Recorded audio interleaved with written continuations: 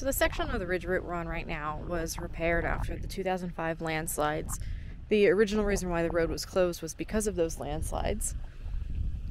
You'll see it's a pretty nice, almost pink concrete. This was done kind of as a proposition to see if they did end up redoing the road and cleaning up the road, what it would look like. So this section's pretty smooth. It's really quite beautiful. What you'll find along this journey is a lot of the road has actually been redone, and especially south of Reservoir Summit, kind of going towards Castaic. You'll find a lot of stuff that's been redone, not only by the Ridge Route Preservation Organization, but by Edison and SoCalGas.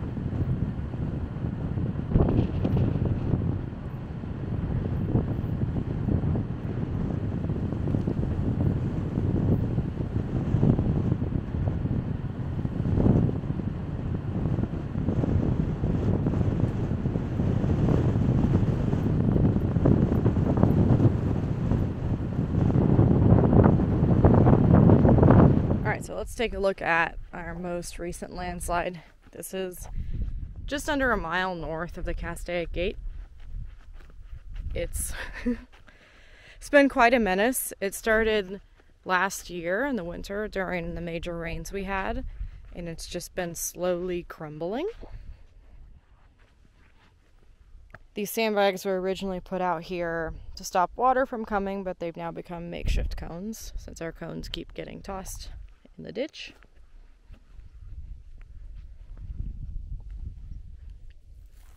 Cool thing about some of this stuff is you can see different layers of the road. So we have 2018, we have 1920s, and then we have 1918. But you can see how menacing this landslide is and how much of the road it takes up. Further down over here, we have part of the road sticking out into that hillside. That's the original alignment of the road. A lot of it's been taken out. You can see the hillside down there is still crumbling a little bit, and we've been keeping track. There's newer spots here that are still starting to peel off. We came up and marked this up to track how much we're losing. And this piece right there over the edge is in the last probably 3 months. But you can see so much of the original concrete down there. And how much of it is flexing still. And then even evidence of a previous landslide where you can see right about there where the old section of road was. Now this kind of poses a major threat here, because not only do we have this big gaping hole in the road, but you can see how far in, based on these cracks, how far it's still flexing. So even out to here, you have these cracking in the road, and this is 2018 paving. So since that point in time, it's still flexing and cracking, even as far over as this edge.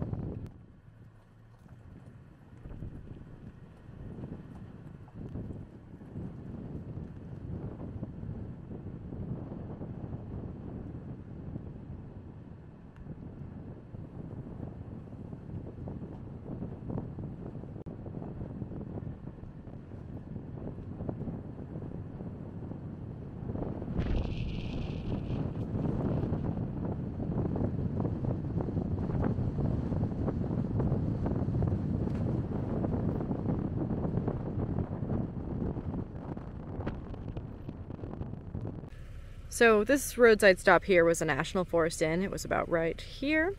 It was a white clapboard building. They had cabins and they had a garage.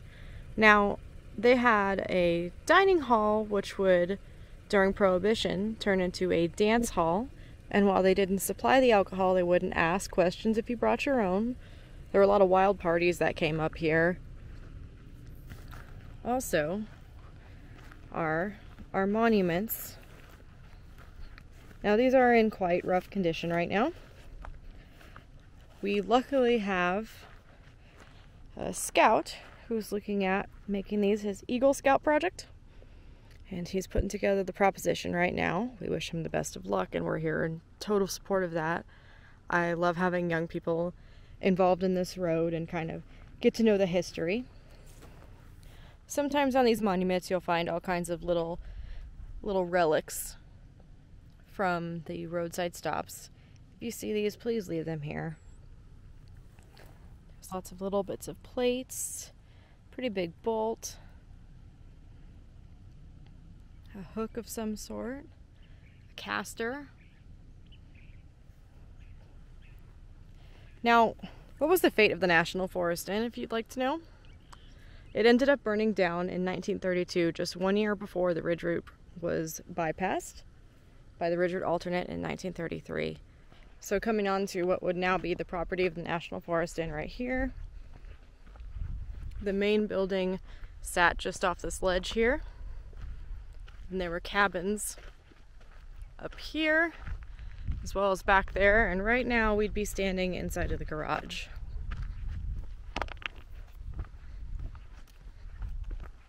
The little staircase there is really all that's left of the National Forest Inn.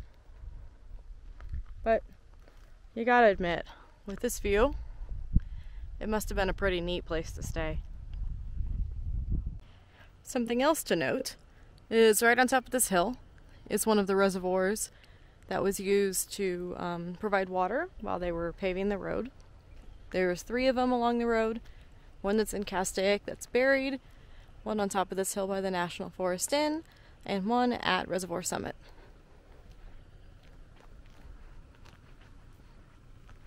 And this right here used to be a maintenance garage for the road, right across the street from the National Forest Inn.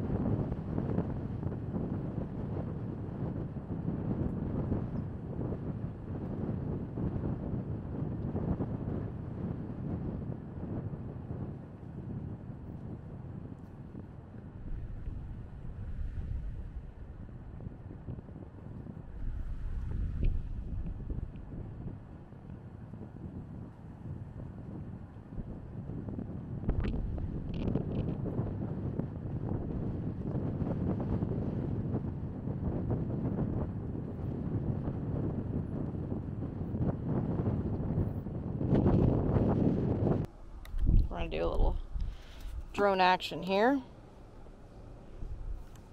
I think the view right now is just insane. This is why I love coming up here.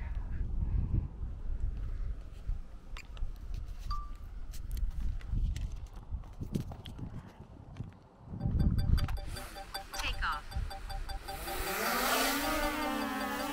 Home point up. Home point updated. Alright, so the neat thing right now is this section we're looking at. I'm looking at it on the drone right now too. That was redone as part of a deal with the oil pipeline. They had to do some work on their pipelines, and part of that involved tearing up bits of the road. Now, because they tore up bits of the road and it's a historic road, they had to fix it up, and that's how this ended up getting fixed up. Also, to know, the spot we're standing right now, which you can see in the drone footage, overlooks the 5. So it's really cool to see between this road and the 5, the same person who built this road could have driven on the 5. And I think that's insane. That's a whole lot of, road innovation for one lifetime. Just crazy. So the drone, that's a new tool I've started using in the last probably 2 years for documenting this road. Oh no, not that far away. It's been really neat because there's so many things that you can see from up there that you can't see from on the ground level. I've spotted a couple different landslides starting. I've spotted all kinds of foundations. It's been really a real helpful tool for me. And it's also kind of helping in the idea of when a piece gets wiped out, we can rebuild it based off of actual footage. Come on, buddy.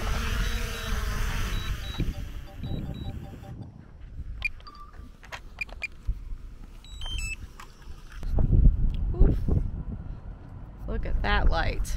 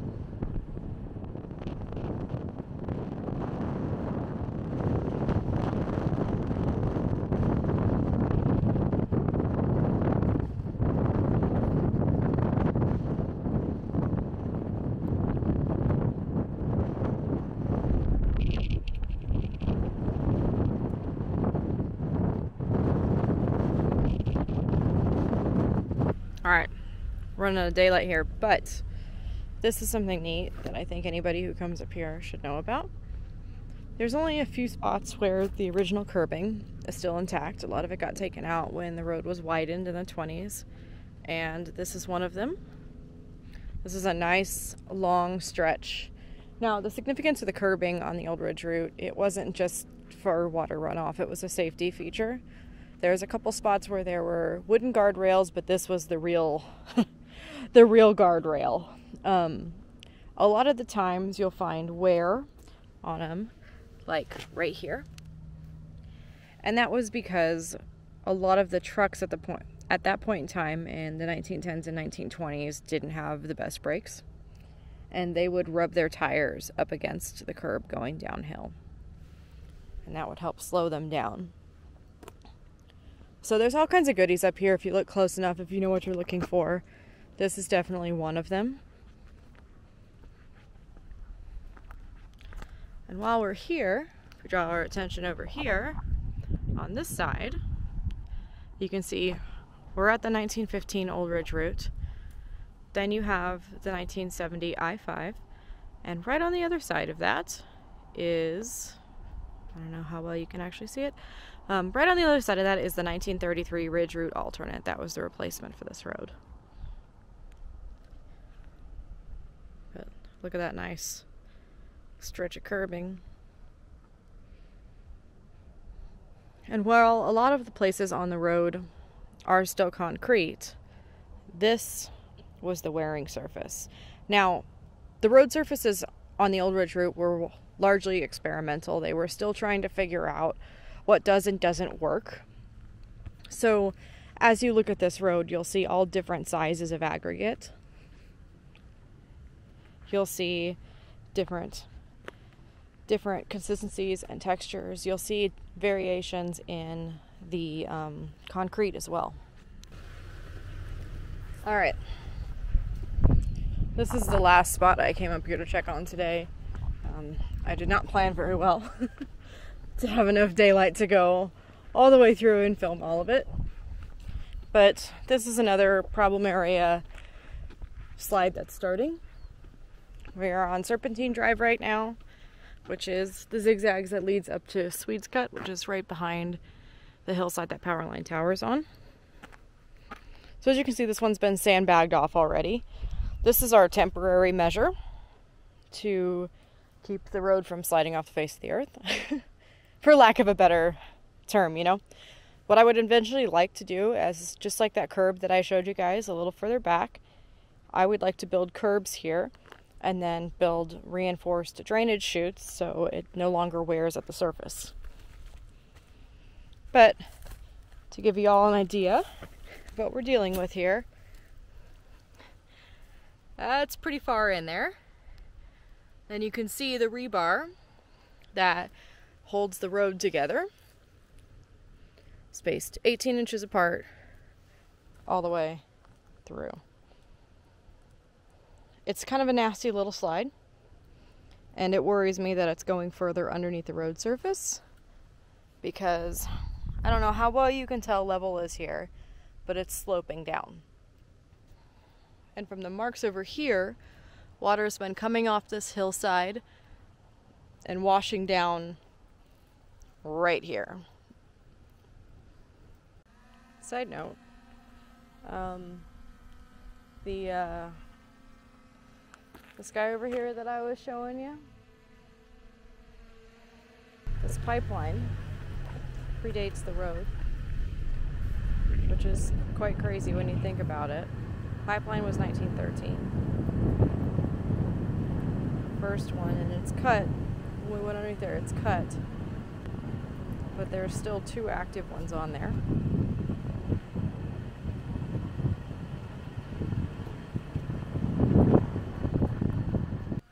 And don't ask me how they got the pipelines and all the gear for the power lines up here. I cannot imagine. I do know the guy who called the placement on the pipeline, R.E. Maynard, was known as the horseback engineer.